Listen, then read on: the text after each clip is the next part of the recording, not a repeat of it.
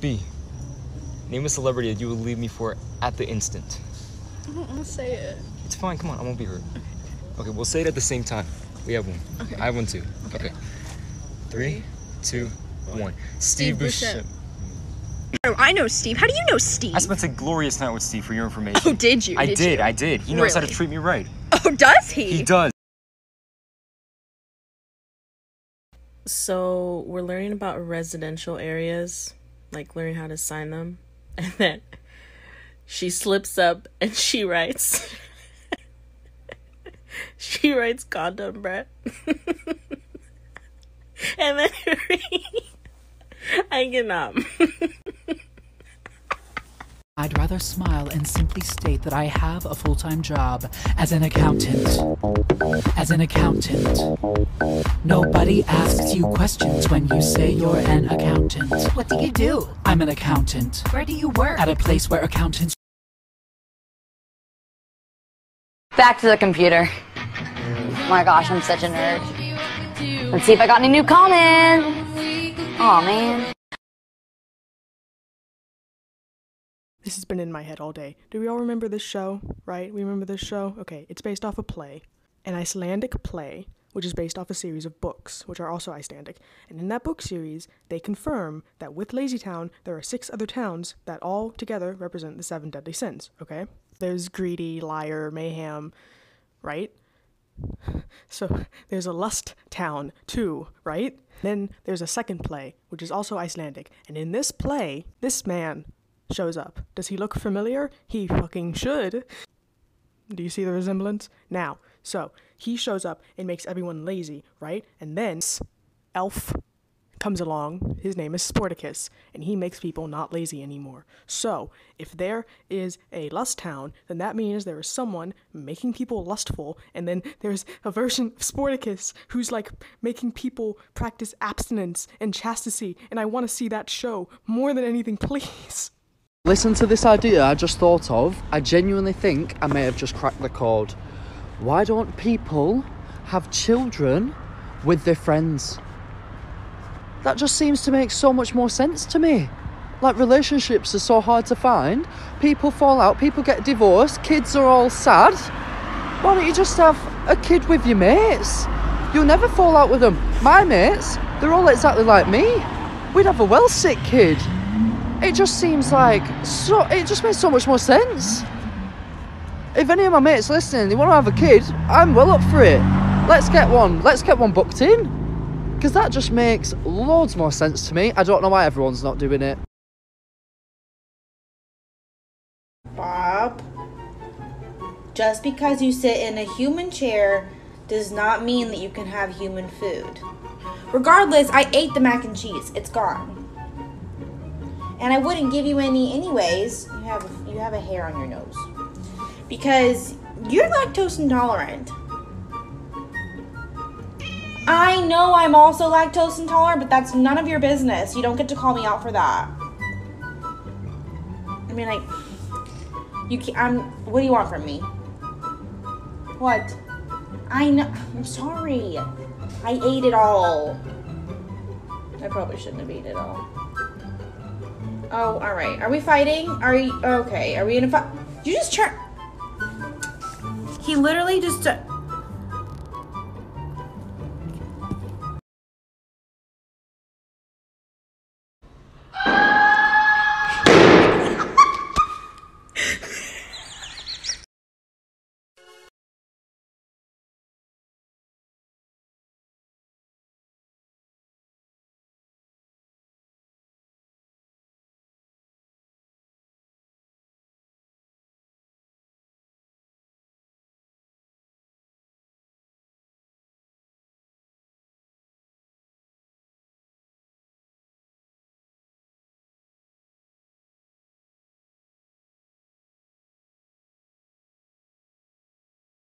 It's not fair. It's literally not fair that I didn't get to live my teenage years as a coming of age movie. It's not fair that I wasn't the awkward girl who liked to read books. And then the bad boy stoner dropout looked at me and was like, "You're different." Because I am different. I am not like these other girls out here. I deserve to experience that. I deserve to wear ripped jeans and white Converse and cry in my high school bathroom. That should have been my right. Do you hear the music in the background? This was supposed to be playing at my high school graduation as I looked back at my stoner boyfriend and said, where to next? And then he would say, I'll follow you anywhere. And then I would say, you're crazy. And then he would say, crazy about you. Oh my God. So my professor basically gave us a cheat code to life, and she was saying all of the most successful people use the same strategy to basically make all their dreams come true. So basically, you are 42% more likely to achieve any lofty goal if you put it down on paper. But the thing is, you have to rephrase it to be in the present tense and add a timeline. So I put this on paper, and then like a month later, and now I have almost 500,000 followers. So I went and wrote down every single one of my absolutely craziest dreams on this board. And every time one gets finished, I have to move it to the other side. So every time one of my dreams comes true, I'm going to duet this just to show you guys that this legit works. People who don't know where the clit is. Sporticus, Bakugo, James Coleman, this guy from Demon Slayer, Steve, Finks, Rusty, Gideon Gleeful, Loxus Dreyer, Free, Olive Seijo, Tyler Joseph, anyone who ever owned mustache duct tape, Escanor, anyone with lamb chops, Kokichi, Tamaki's grandma, JJ, Nebraska. Thank you for your time.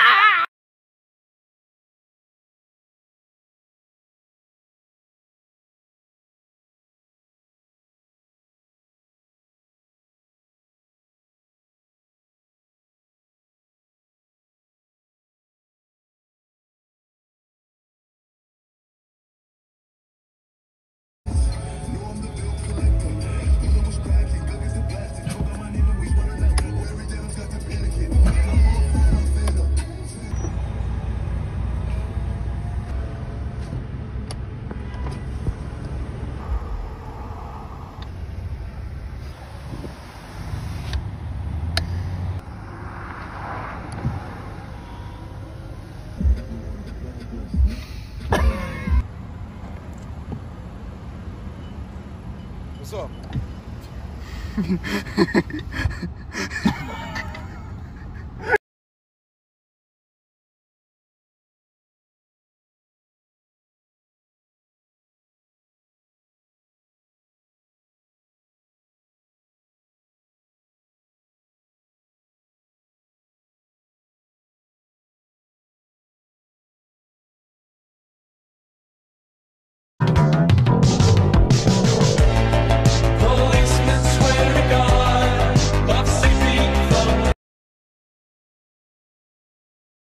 One of my absolute favorites, but sometimes least favorite thing is when the kids, I'm reading them a book and there's baby owls in it. So I go, okay, who remembers what baby owls are called? And one of them will say, I know. Great, what is it? I don't know. Then why'd you say you did?